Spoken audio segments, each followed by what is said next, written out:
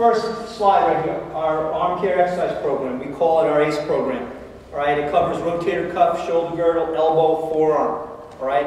What works for me at St. John's is I'm by myself. I have 2 GAs, so I have exercise complexes on laminated cards. I laminate each one of these cards, and I'm able to give them out throughout the year to our athletes when they come in. All right, and it allows me to manage them and almost, you know, have another strength coach on board. Okay. Our level 1, there are 5 different exercise complexes. Within those complexes, anywhere between 4 and 6 exercises. All right. I only have a video of 1. You've done them before, I'm sure. They're not magic. I've taken them all from different PTs and different programs that I've seen, but I put them together into a complex and then rated them level 1. All right. Level 2, 3, and 4, 2 different complexes each. All right. Anywhere again between 4 and 6 exercises. The level is determined by the intensity of the exercise complex. Okay. It's somewhat subjective. All right, I came up with, all right, I think this is a little bit more dynamic than this one. We're going to give this one level 1, which is most dynamic, and this level 2, which is a little less, and this level 4, which is real easy. Okay. The level is assigned to the athlete based on our daily program and the period in which we're training. So our off season and our in season, all right, is going to be different how we approach it. Off season in the fall.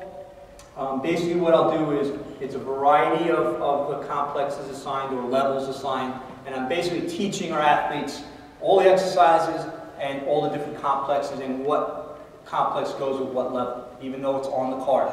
All right, I'll have on the card, and I'll show you in a moment, each level with the complexes, but I still want to teach them. In season, all right, basically, I'll assign the level, so I'll either say, all right, today you guys are doing level 1, you guys are doing 2, you're doing level 4, and then within that, I give the players the option of selecting which complex. Okay, I want to give them the ownership. All right, I want them to try to vary it week to week. Doesn't always happen that way. Some guys feel comfortable. I'm going to just do, you know, shoulder A, level 1 all the time. I like it. Sometimes they do that because they don't remember any of the other stuff.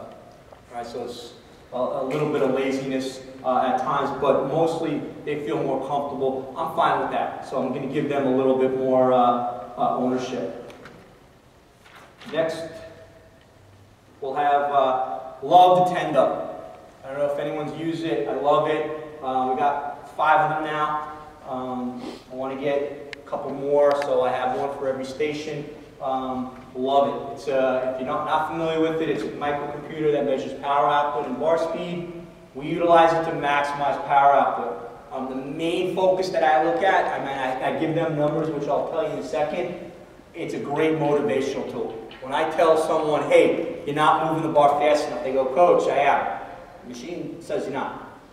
All right, and the guys get really pissed off when they can't get the numbers, and they get very competitive. The girls that use it for softball, they get depressed when they can't get the numbers, and you got to really build them up. But that's another talk another time. I'll use it for box squats, clean pulls, deadlifts. The 3 measures that I'm looking at: peak power in watts. Right? I want week to week, right, month to month, year to year. I want them to get their best peak value for whatever exercise we're doing. And I'll save their program cards, and I'll kind of compile that number, that data, and kind of track. It's almost like another way of testing the guys. We'll look at average power in watts, right? I'm looking for, say we're doing box squats, them to get 90% of their best rep in each set. So I really want them to push hard. And it's done a great job. Right? Instead of guys squatting and moving that bar like really, really slow, they come down, they touch, they fire off the box, even with heavy weight. All right? I want them to go heavy. All right? Average velocity meters per second. All right? We'll use it on the clean pulls. We want 1.5 or greater. If they can't get 1.5, all right, I'll tell them to go lighter. And the guys get pissed off.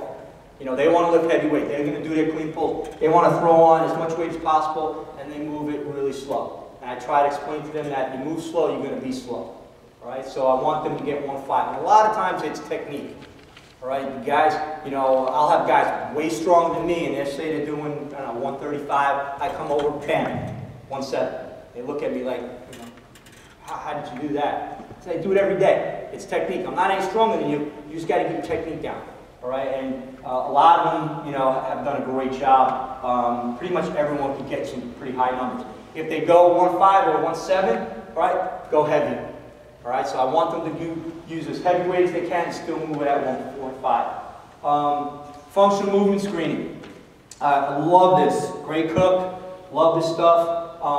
If you're not familiar with it, it's just a method of assessing movement patterns. We're trying to locate that weak link. All right, yeah, you can be super strong, but there's some weak link in the chain. You're not going to execute and exhibit that power that you could possibly have. There are 7 tests. I don't have video of it, but it's an overhead squat, hurdle step, inline lunge, a shoulder mobility test. All right, basically it's here. There's a clearing exam. Basically, I have the kid put their hand on the shoulder, raise their arm up. They got any pain in there?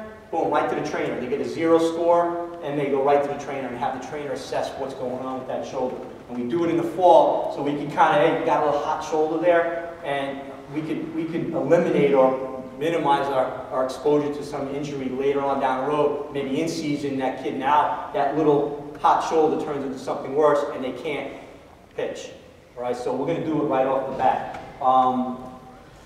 Active straight leg hamstring, all right, basically measuring hamstring flexibility on the floor, trunk stability push-up, all right. There's also a clearing, what's called a clearing exam, where you're doing a cobra stretch and we're looking at any pain in the low back. If there is, boom, right to the trainer, and then a rotary stability test. And if anyone's done this before, the way they assess it, if anyone has an athlete that can do it the way they want you to do, basically it's, say I'm on all 4, I'm not going to be able to do it, but all 4 and be able to lift your right arm and left leg up, right arm and right leg, all right, and stabilize, okay? I haven't had one athlete that can do that, all right? Can't do that, you drop it down, you do opposite, okay? Most can, but you'd be amazed how many can't even stabilize on the opposite side, and these are some great athletes that I'm going to be working with.